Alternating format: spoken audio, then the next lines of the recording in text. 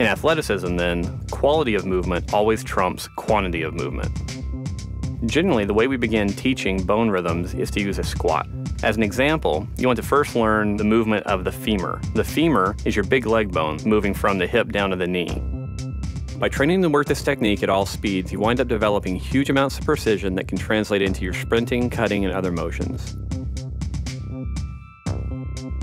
To begin working on the femur bone rhythm, you're going to focus on the hips and the knees. The concept being that instead of focusing on the different muscles that you typically would emphasize in the gym when working on squatting, you want to start finding the bones.